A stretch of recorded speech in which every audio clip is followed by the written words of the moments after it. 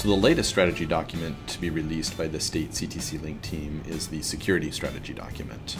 So the way security is going to be handled is there will be kind of a security super user at the system level that will grant permissions down to the users at the various colleges, so one person per institution, to manage security at the institutional level.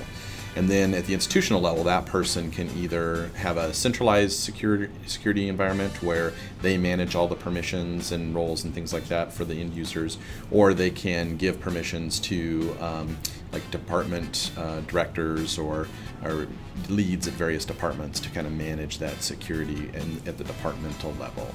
And there are really just kind of two key components to security within PeopleSoft. One is the permission list, so it's kind of a list of permissions that you have to key components within the PeopleSoft environment.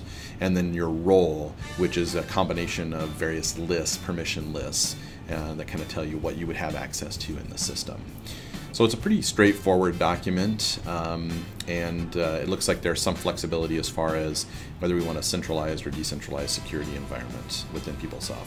And it can be granular enough so that if you work at, say you work at a, say at Pierce College or Spokane College, where you have kind of a district environment, a person could have access to security areas within different institutions too. So that gives us some flexibility in the system.